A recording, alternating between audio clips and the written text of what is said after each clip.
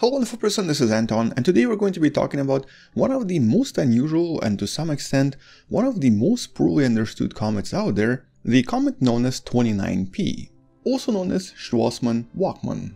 The comet that's technically actually not a comet at all, and instead seems to be a gigantic cryovolcano, basically a space volcano. And just recently the scientists studying this comet have reported that it's undergoing one of the brightest outbursts it's ever had. Or in other words, it's having one of the largest volcanic emissions on its surface. And so in this video I wanted to briefly discuss what exactly we think is happening on this object, what sort of an object this is to begin with, and more importantly why all of this is happening, and also why this comet looks so different from every other comet we have in the solar system. And to begin, let's start by locating this particular object.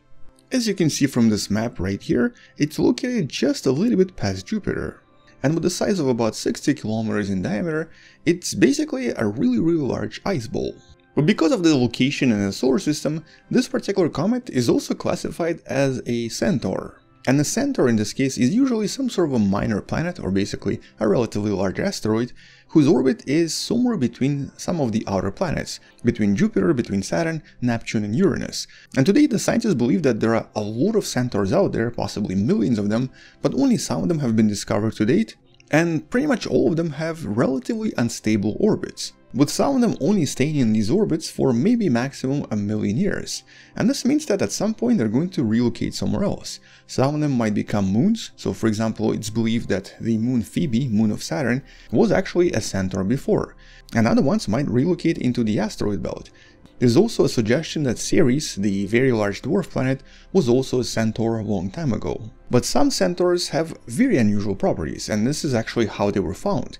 Some of them, approximately 30 or so, exhibit cometary properties, or they basically start having cometary tails and produce emissions, making them much more visible than before. But only 3 centaurs are able to do so beyond the orbit of Jupiter. The other ones only do so when they're much closer in the solar system. And one of these cometary centaurs is 29P. But it doesn't actually produce the cometary tails for the same reason that a typical comet does. Or actually doesn't even have a cometary tail at all.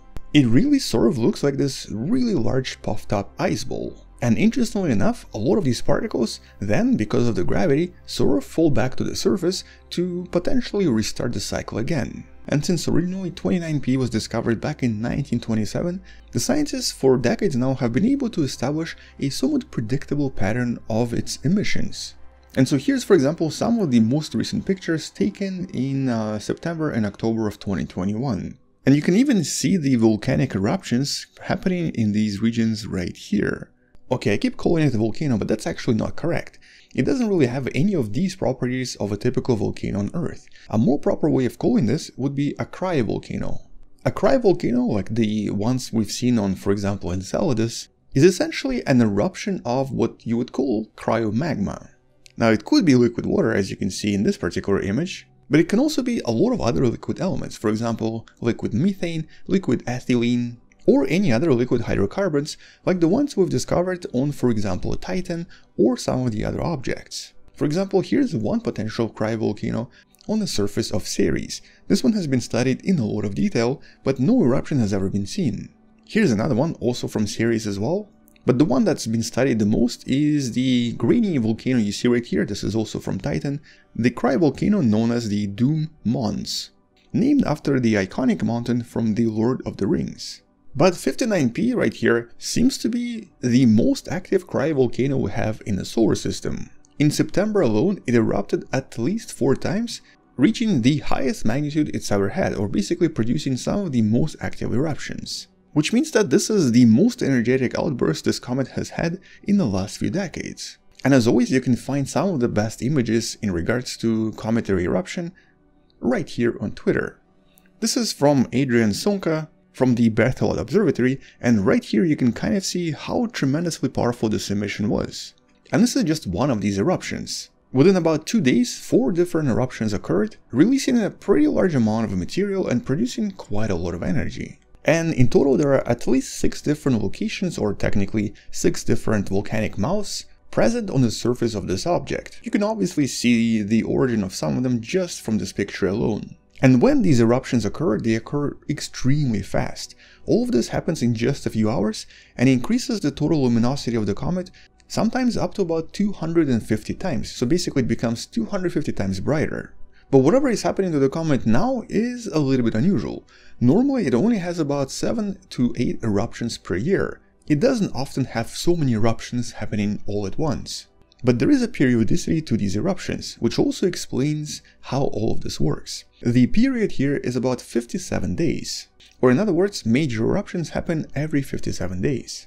And this periodicity is most likely caused by the fact that this comet is spinning. But unlike other objects, it's spinning very slow. The majority of comets out there normally take approximately a few hours to maybe maximum a day to complete a single rotation. This one doesn't. It takes roughly around 57 days, which in the end produces relatively long days and relatively long nights. And so during that 1 month of nighttime on the comet, so basically in the darkness here, a lot of the gas that escaped from the previous eruptions, or a lot of the gas present in some of the other parts of the comet, because of the extremely cold conditions on the dark side of this comet, ends up moving lower and lower beneath the surface and very likely deposits into various pools or various chambers that then forms a lot of these large pockets of gas that sort of get sealed as the comet cools down and as the surface becomes harder. And so within about 30 days, the material that was emitted slowly falls back to the surface, then gets deposited underneath the surface of the comet, creating these relatively large deposits that very likely also become liquid because of the low temperatures, with two major gases being nitrogen and carbon monoxide. Both of them, when they freeze, can basically pile up on the surface and slowly make their way toward the center. And so for approximately 30 days or so, all of this gets deposited underneath. But then the day happens, and so when the sun comes out, the temperature starts to increase. And just like with the volcano here on Earth, this pressure then leads to the eruption, which unlike in typical comets, happens very suddenly. Normally in comets, the tails sort of gradually build up, but here all of this occurs extremely suddenly. Once again, this image right here sort of demonstrates this pretty well. And so the periodicity of this is due to the rotation of the comet.